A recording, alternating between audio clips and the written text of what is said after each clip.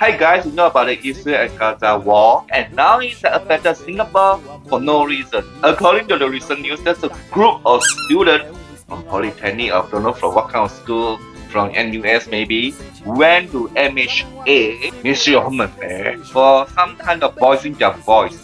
Not really voicing their voice, but send letter to MHA about there's no university in Gaza. So what if there's no university in Gaza? What could I do with Singapore? And I tell you what, all these students are foreigners. I don't think they are Singaporeans, but they are overseas students studying in Singapore. And those students get a student permit, get a waiver permit to stay in Singapore, and that is what they're going to do, creating trouble like what is happening in Malaysia, supporting Gaza, until there's no McDonald's, there's no KFC for anyone to have. So isn't this distorting religious harmony?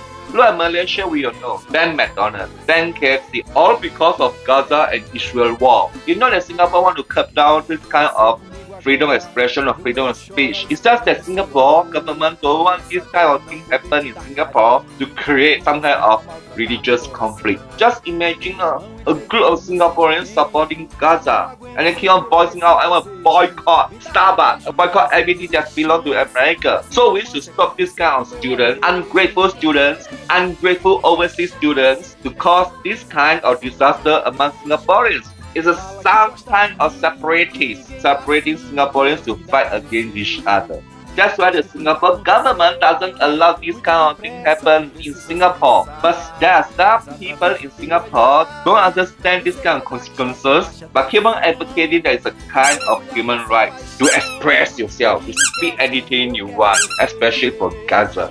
What human rights is she talking about? Supporting Gaza? Gaza doesn't even support LGBTQ, alright? Is there a lot of freedom in Gaza? Don't they know that there's a lot of oppression in Gaza? Women don't have a lot of freedom and don't even have human rights in Gaza. So in a way, why should we support Gaza? Don't you find it very hilarious? Human rights groups supporting a country that is lacking of human rights. So I tell you what, these students are really dark-headed, screw in their head. I really don't know where their brains, maybe their brains are in their butthole. Whatever they are doing at MHA is really a nuisance and really will cause a lot of disharmony among Singaporeans. If they ever succeed in this kind of behavior, there'll be a lot of worse things coming ahead.